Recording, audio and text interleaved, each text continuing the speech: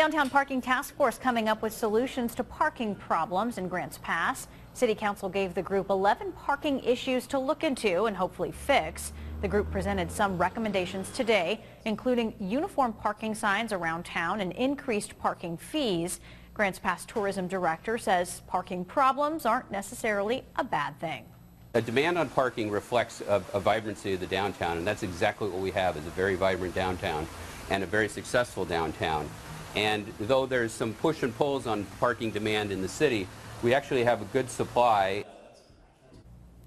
Task Force says it will meet once a month for the next 6 months and discuss the information.